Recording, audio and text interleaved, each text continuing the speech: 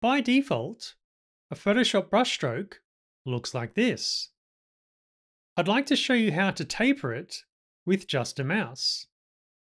Press B to bring up the brush tool and open up the brush settings panel from the window menu. Here in the brush tip shape section, we can see that I'm using a size of 80, a hardness of 100, and a spacing of 10.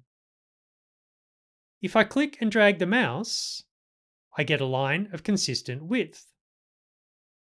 Click on Shape Dynamics, making sure the check mark is on. Let's open up the Control drop-down.